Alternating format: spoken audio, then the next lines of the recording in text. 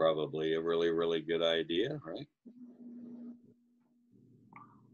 So just a little bit of a reminder, the church at Philippi is a church in Europe. So this is the first converts in the continent of Europe that are won to the Lord. If you remember the story from the book of Acts, Paul had began the second missionary journey with the idea of retracing his steps from his first missionary journey.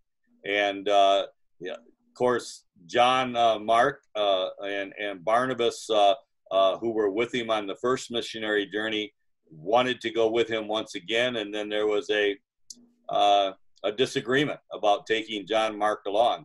And so Barnabas and John Mark went one direction, and Paul and Silas then took off to retrace the steps of the first missionary journey. But then they got to a place where they weren't sure really where to go. Paul wanted to go on down into Asia and back to Ephesus once again, where he had founded the church in Asia at Ephesus. And then he also had the thought of going northward into Turkey, maybe for the first time. And the Holy Spirit had forbid him to go in both directions. And so he had came from the east, so there was really only one direction left to go, and that was west.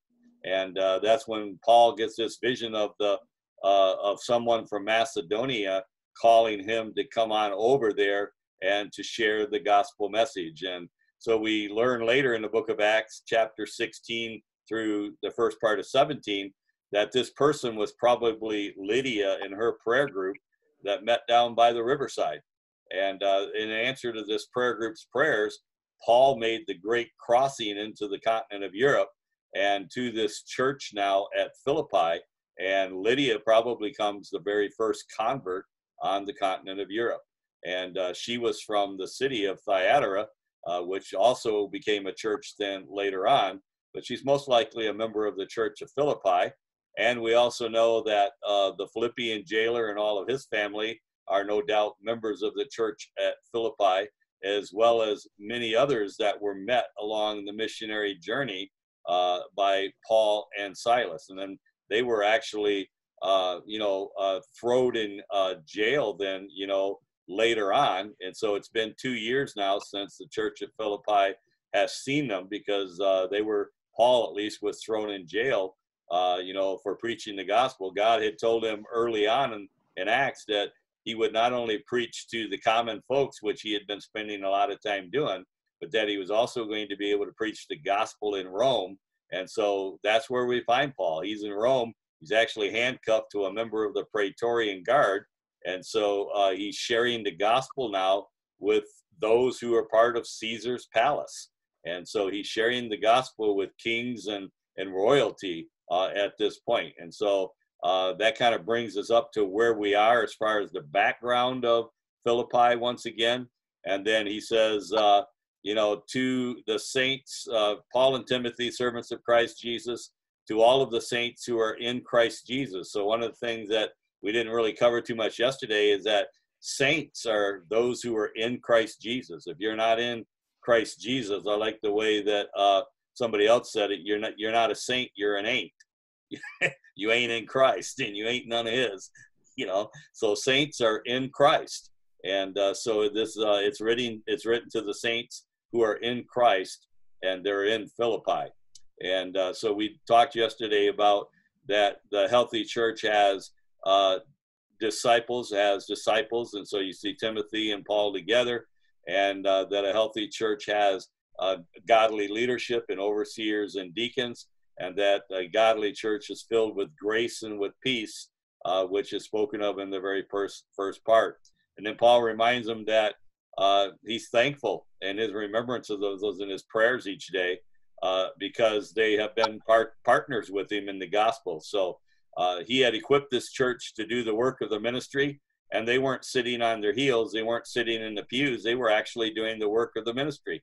And so Paul was commending them for that, and saying how joyfully that made his prayers for them each and every day. And then he reminded them, that the one who had began a good work in them, that he would complete it until the day of Christ Jesus. And so, whatever day and whenever that day comes, that, we can rest in the assurance that the work that he began, and this is the person of the Holy Spirit's going to complete the work. And so we should be growing more and more all the time in our inward being, even though our outward being is constantly perishing and returning to the dust of the earth, right?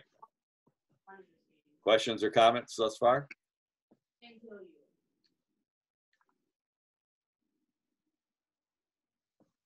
Okay. In verse 7, he says, it's right for me to feel this way about you because all of the people at Philippi were in Paul's heart. And then he says, whether I am in chains or defending and confirming the gospel, all of you share in God's grace with me. So in other words, because they had participated in the ministry, then Paul was also assuring him that they were participating in this glory of the ministry now as it was being expanded into the regions of Rome and even to the very house of Caesar. And so, he's saying, look, don't worry about the fact that I'm in jail. Rejoice in the fact that the reason why I'm here, God is using for his ultimate purpose for me, which was to actually end up at some point preaching the gospel in the palace of Caesar. And that's exactly where he's at, doing what God told him he was going to be used for in the very beginning. And that's comforting for ministers and for even, as all of us as our ministers of the reconciliation. Just like Paul, sometimes we don't know what direction to go, and so sometimes the Holy Spirit comes and he shows us in the right direction to go. And sometimes we stand at a crossroads and, we're not really sure which fork to take. And so, that's when we have to use our gut feelings and our consecrated minds and our sound minds to make a decision. And if we get started down the road and find out that it's not the right road, then we need to have the sense to come back to the crossroad and take the other road, because that one is now revealed as the right road because the one we took isn't working out, right? And so sometimes we're led through circumstances as well. Amen? Amen. Yes. Paul told them that his prayer for them was that they would abound more and more in love, and that, this church at Philippi, other than a small little disagreement between a couple of women in the church in some later chapters, there's not much correction to the church at Philippi here. It's a church that's in love with one another, and the minister's in love with them, and they're in love with the work of God, and things are working the way that they should work. They're participating in the sharing of the gospel, and they're partners in that work, and they're even partners with Paul while he's in chains. So as soon as they found out that Paul was in chains in Rome, because they really didn't know at first, then they sent their pastor, Epaphroditus, with an offering to help Paul while he was there in prison in Rome. And we'll learn later in one of the other letters, and later in this letter, that that's also one of the other ones that are there with Paul besides Timothy, is that the pastor of the church at Philippi has brought an offering to Paul to help him while he's in bonds and chains, right? I got a question for you. Sure. That if, all right, Paul's in jail and for preaching the gospel, correct? Yep. Okay. So, but the jailers let him continue to preach the gospel, even though he's in jail for that's why he's there. Why do you suppose that is? Well, where was Paul originally put in jail for preaching the gospel? It wasn't actually in Rome. He was put in jail there in you might say the neighborhoods of some of the 7 churches that were founded by him. And so basically it's one of the other members of the church of Philippi that we forget about is the woman who was demon possessed and who followed Paul and Silas around saying, "These are the most high servants of the most high God," and did that for days on end. And then Paul finally turned around and cast the demon out of the woman, but she had made a lot of money for the soothsayers in the neighborhood of Philippi. And so it was actually the unbelievers in Philippi who had thrown Paul in jail. And they actually wanted to kill him. And then Paul said, I am a Roman citizen, so you have no right to arrest me, because as a Roman citizen, I have the right to take my case before Caesar. And so that's how Paul ends up in chained to the Praetorian Guard in Rome, is because he had made the claims that he was a Roman citizen, which wasn't a claim. It was true. He was a Roman citizen, right? And so they had no right to try him there under Felix or any of the rest of them. He had to be taken to Rome and stand before Caesar, or at least the high court in Rome, right? Okay. And so Rome hasn't necessarily imprisoned him for preaching the gospel. Rome has received him into their prison because he was arrested in a Roman province of Philippi. And they don't know the whole story yet. So while he's there, he's really awaiting trial. So they're not preventing him from doing anything because they don't know what he's actually guilty of yet. The trial hasn't even taken place. He's awaiting trial, right? He hasn't yet appeared before Caesar, but he is chained to one of the members of the Praetorian Guard. And so as he shares the gospel with the Praetorian Guard, and he shares it with others of the Praetorian Guard, it begins to spread throughout the Roman palace long before he ever even goes to trial. So before he goes to trial, much of the palace of Caesar's already been converted to Christianity. Right? Okay. Okay. That make it a little clearer? Yeah, I understand that. Yeah. So, okay. A bait and switch there. So kind of. So well, yeah, by God in a sense, right? Because God had told him that, when they were on the ship, and of course this goes back to the shipwreck and all of that. God had told Paul, don't worry about it. The ship's going to wreck, but all your lives are going to be spared, because you have to stand before Caesar and bear witness to me, right? And so, in a sense, Paul knew he was going to make it there, right? And he told everybody else, as long as you stay with the ship, you're going to survive. But if you jump ship, I can't promise you're going to survive, right? You're going to lose the ship and everything on it, but you're not going to lose your lives, right? And then, of course, he ends up on another island where he gets bit by a snake in the meantime, but that's all a completely different gospel, right? So that's just some of the background of where we're at, right? Yeah. I'll be right back. Go ahead. So beginning then in verse 12, Paul then says, now I want you to know, brothers, that what has happened to me has really served to advance the gospel. And that's what we were just talking about. All right. What happened to him actually served to advance the gospel. And so Paul was rejoicing in the fact that the gospel was being preached, right? And then he goes on to say, as a result, it has become clear throughout the whole palace guard and to everyone else that I am in chains for Christ. So Paul was sharing his story because I'm sure that some of them want to know, why are you in here anyway? I mean, what crime did you commit? Why are you going to appear before the high court and before Caesar? I mean, who are you that you get to do such a thing? What crime have you committed? So then Paul could tell them, well, I'm actually in chains for preaching the gospel. And they probably, no doubt, as anybody would be, what's the gospel? And also then that opens up the opportunity for Paul to share what the gospel is with them.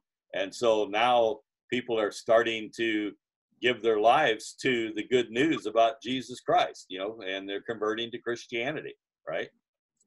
And so Paul says that as a result, it's become clear throughout the whole palace guard why I'm here. And I'm here. You think I'm here because I was arrested, but I'm actually here because God sent me here to spread the gospel, right? Even in prison. So no matter where we go, we still spread the gospel, right? And it'd be easier for somebody to just instead go, well, I started out serving you, Lord, and they threw me in jail, and now here I am, and woe is me, right? And Paul didn't look at it from that way. He looked at it as an opportunity to advance the gospel of Christ, right? And so there's always two ways that we can look at something, and Paul chose the better way to look at it, right? Then he goes on to say in verse 14 that because of my chains, most of the brothers in the Lord have been encouraged to speak the word of God more courageously and fearlessly, right? I mean, Paul's in jail for preaching it, but if they throw Paul in jail, then probably everybody else can get away with it for a while because the focus is on Paul, not on them, right? And so then he goes on in verse 15, and he says, and it is true that some preach Christ out of envy and jealousy or rivalry, but others out of goodwill, right?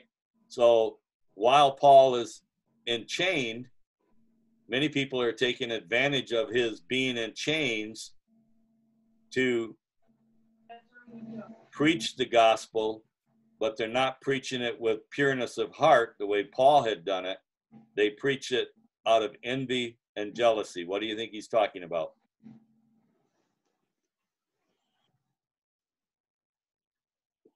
I have not a clue. Anybody else? False preachers? Is that what you say? Diane says false preachers? Not real. Not real what? Not like Paul. They were real preachers. Reminds me of the Pharisees that preached but didn't live up to what they were preaching. Is that like more so they're only like saying certain things, like preaching certain things to make it seem like they're in the right? It could be. I think it's probably that or so much more than that, but anybody else? Anything else you want to chime in? Diane's shaking her head no. Okay. So this has gone on forever. Out of envy and jealousy is that there were some who either were or were not called also to be preachers who were envious of Paul's results with the gospel and jealous of his recognition. And all of those things still go on today. Some people preach the gospel, but they're actually preaching it because they're envious of somebody else's results or jealous of somebody else's results, and they're in competition with those results. And it's been going on since the beginning of the Christian church, and it'll probably continue to the end of the Christian church. And Paul said, basically, don't worry about it, is what he said. But why does this happen? In Paul's teaching and back in the Corinthians about we've all been given a gift, and each one of us have been given a different gift. And so it's kind of points maybe to the fact here that there were those who were preaching the gospel, and because they wanted to have the same kind of success that Paul had, but perhaps they don't actually have the gift. And so they're trying to use the gift that they don't have instead of using the one that they do have, right? And you've heard me relate to that in a way that, there are mama called preachers and daddy called preachers and church called preachers. And then there's the ones that God called, right? And there's a big difference oftentimes between them. And the others are oftentimes envious and jealous of somebody else's results and somebody else's recognition that goes with that sometimes, right?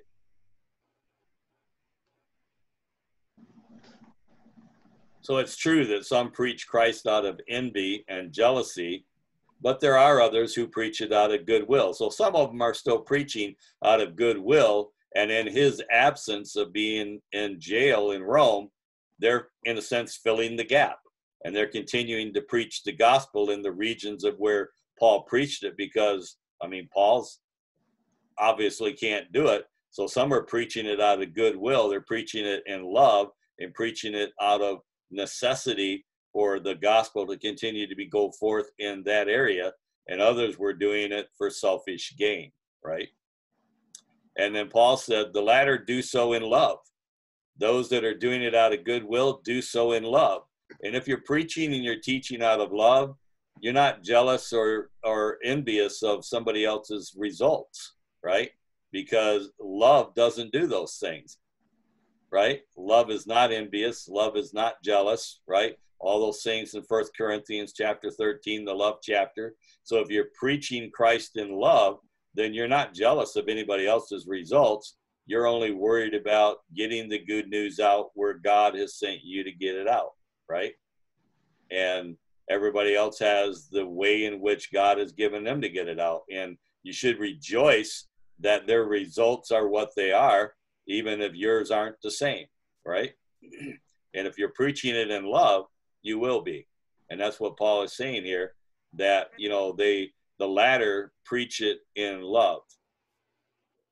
The former preach Christ out of selfish ambition, not sincerely, supposing that they can stir up trouble for me while I am in chains. So many of them took advantage of Paul being in prison to not just preach the gospel, but to denounce Paul's apostleship.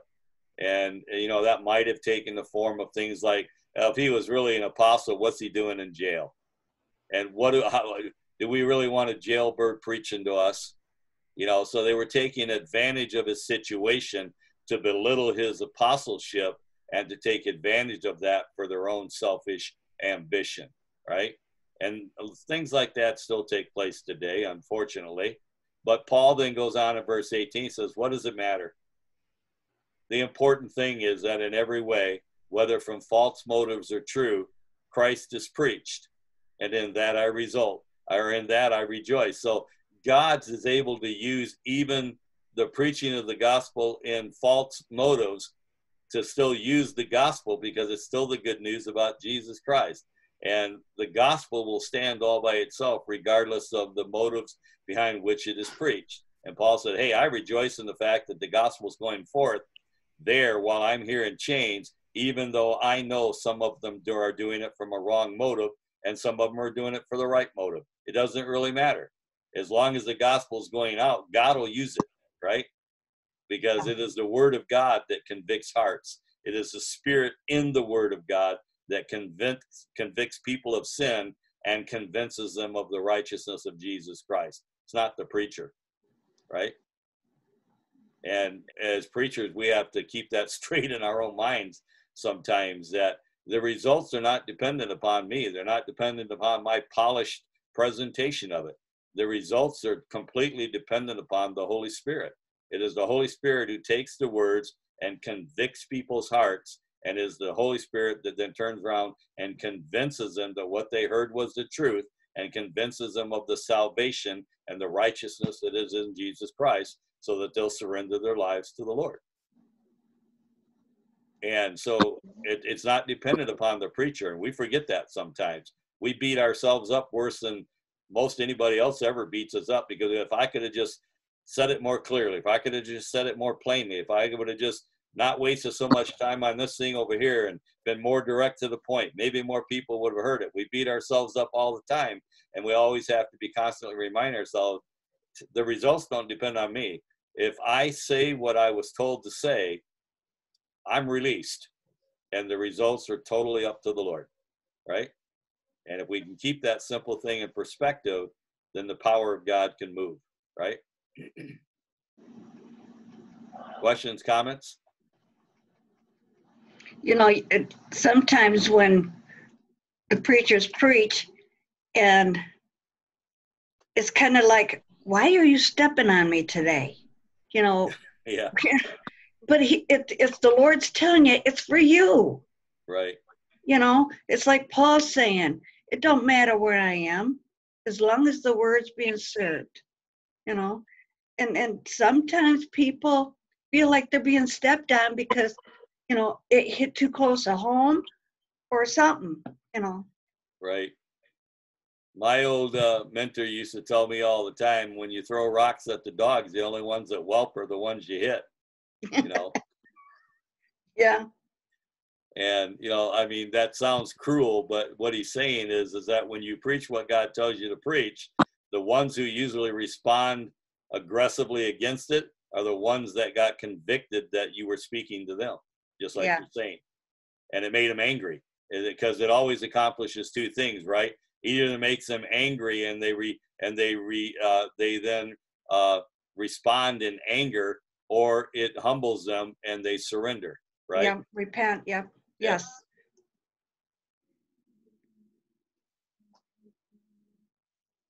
Any other comments? Okay. So Paul goes on here in verse 18, or the rest of verse 18 and into 19.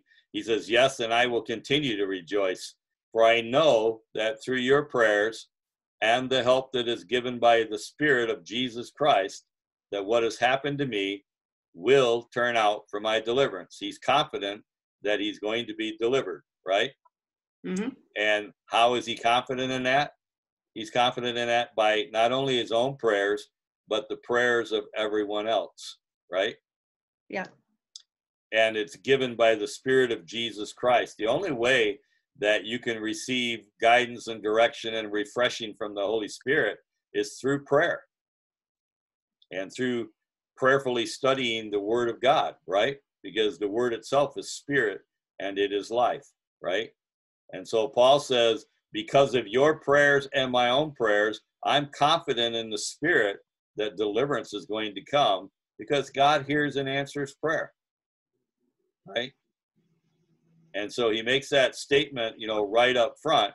And then he says, and I eagerly expect and I hope that I will in no way be ashamed, but will have sufficient courage, so that now as always, Christ will be exalted in my body, whether by life or by death. So Paul's main concern here is that he won't be ashamed, right? I'm going to preach the gospel, and I don't want to be ashamed of preaching the gospel, because the gospel is the power of God unto salvation to everyone who hears it, to the Jew first and also to the Gentile, right? And the only way he's going to be ashamed if he backs off from preaching it the way that God is telling him to preach it, right? Then you stand ashamed before God because you didn't do it the way that the Spirit led you to do it, right? You did it in some other way. And there are going to be a lot of people that are going to stand ashamed one day, right? Yeah. And Paul's saying, I don't want to be ashamed. Go ahead, Jim. I was just going to say, you don't want to be embarrassed about what you're talking about, so you Right. must believe what you're talking about. Right. If you believe, then it should be coming out as what you do believe, and so you shouldn't be embarrassed about what you're doing. Right. So, and there I know there's times that I see an opening and I hesitate, and I sit back and I think about that later on, and then I think, well, the next time that I have this opening, I'm going to approach it in a different direction. And so I've got another candidate that I'm going to be working on here before long. I've mentioned this man before, and that has cancer, and I hate to get people when they're down and out, but it seems about the only time that they want to listen is when they're down and out. So, Yeah. And so I've got another one here, and I got another one that I was working on, and I'm gonna, as soon as the grass starts to grow, I'm gonna approach him again. Hey, did you read that brochure I gave you? Yeah.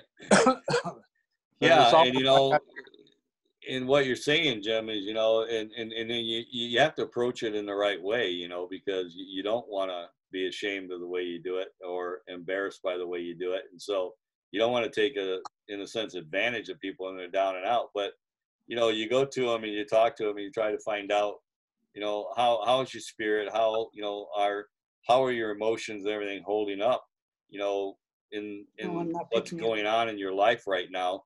And then you hope at some point that the door opens up to be able to ask them the tough question: what if this was it? What? Right. What if this is it for you?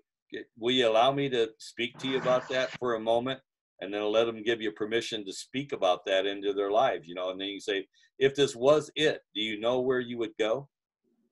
Are you confident of that, and are you assured of that? And if they are, then you can rejoice with them. And if they're not, then it's an opportunity to share the gospel with them, right? Yeah. Exactly. And both of these guys have cancer, different types of cancer. And when, I tell them, okay, well, I'm going to pray for you. And, yes, please. And, but then, well, prayer, it goes a long way. But if you're not right with the Lord and the end does come, then all my prayers will go for naught, I guess. So you got to open that door and not be embarrassed to talk. So it's okay. Not rambling on my part. Bad. And we can all be, especially as preachers, we can all be guilty of this thing. Like, we maybe tried to open that door to speak with someone who's in a condition like that, and they didn't open the door. Can I speak to your life about that? No, I really don't want to hear that. Okay, can I pray for you?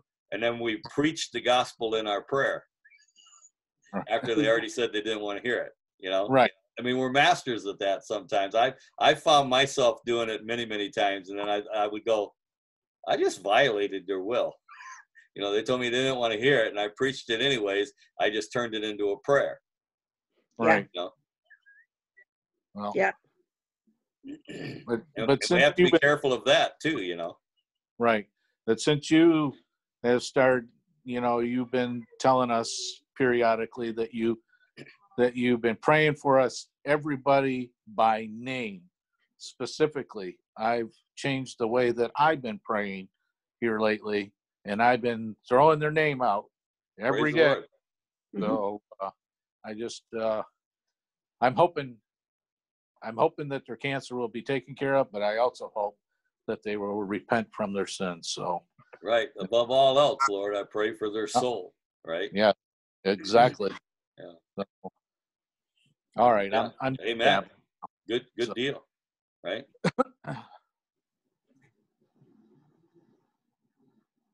Whoops.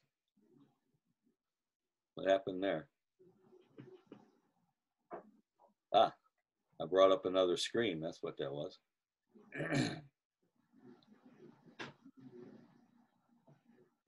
I was trying to figure out what you were seeing. I wasn't seeing it over here. Yeah, I threw it up in front of my screen, and I couldn't see my own screen anymore. So I eagerly expect and hope that I will in no way be ashamed, but will be sufficient courage, so that now, as always, Christ will be exalted in my body, whether by life or death.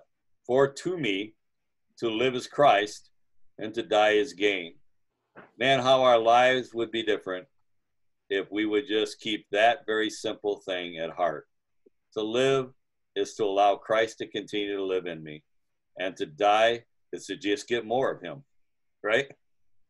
And I have nothing to fear in any of them, because he's already beaten everything, and so I don't have to fear the dying part. No. And if I'm going to continue to live, then it's going to be Christ continuing to live in me, and me continuing to allow that to be so. And if I'm not in Christ, like before, if I'm not a saint and I'm not in Christ, then I'm an ain't, and I ain't in Christ. And I ain't none of his, right? But if I'm a saint, then for me to live is Christ, right? And for me to die is but gain, right? I mean, I'm just going to get more of Christ when I die, right? Amen.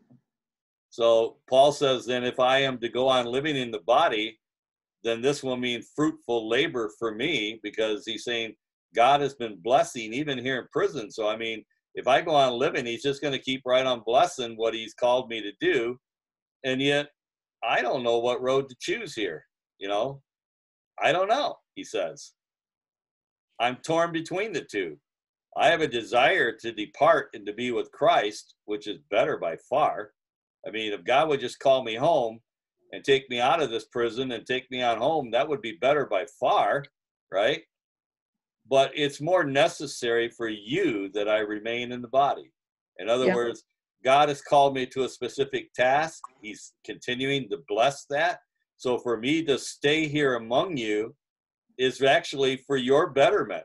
And what is life anyways if it's not for the betterment of other people? It's not about me, right? And Paul is really kind of saying that here. It's not about me. Hey, I know that if this ended in death, I'd be better off by far. But I really believe through prayer that God is going to deliver me out of here, because I believe that he wants to continue to bless what he's doing through me. And that is for your benefit. And that is a good thing, right? Questions or comments? So Paul says in verse 25, and I'm convinced of this. I'm convinced that this is God's will. And I know that I will remain, and I will continue with all of you for your progress and your joy in the faith, so that through my being with you again, your joy in Christ Jesus will overflow on account of me. In other words, Paul says, look, man, I appreciate your prayers, love what you're doing, and I love the fellowship that we enjoy. I love this church because they're doing what they should do. They listen to the instructions and they're following them.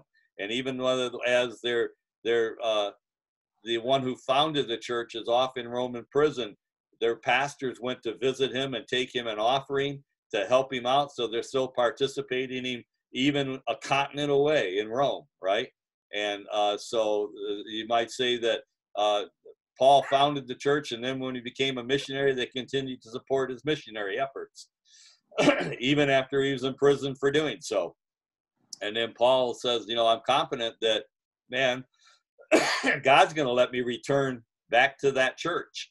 He's going to let me stand there and preach to you in person again one day. I'm confident of that in prayer, right?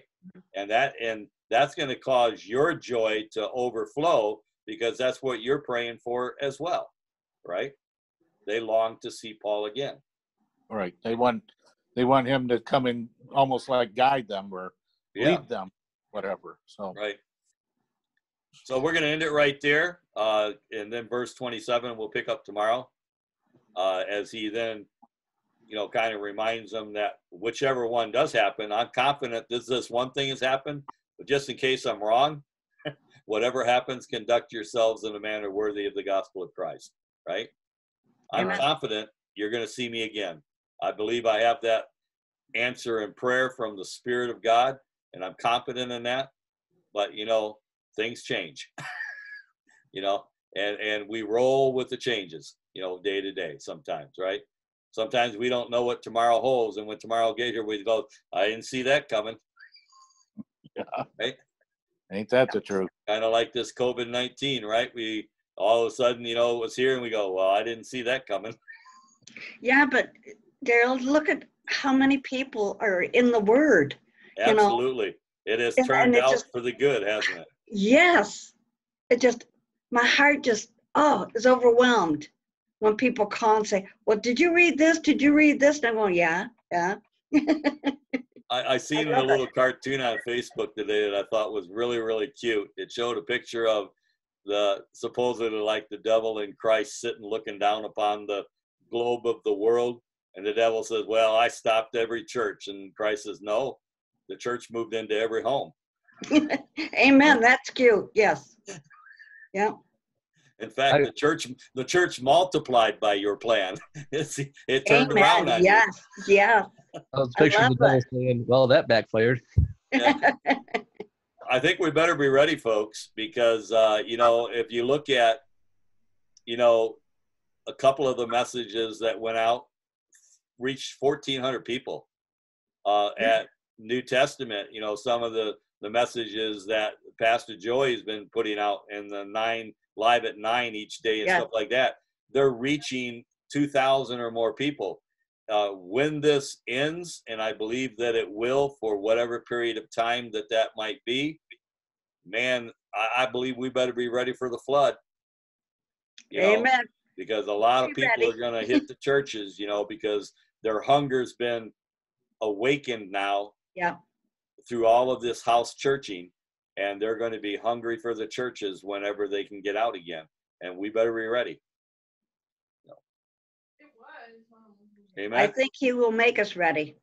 Yeah, and then I think, you know, that we're going to get a time of, you know, everything's back to normal and everything's peaceful, and then who knows after that, right? So Amen. Right.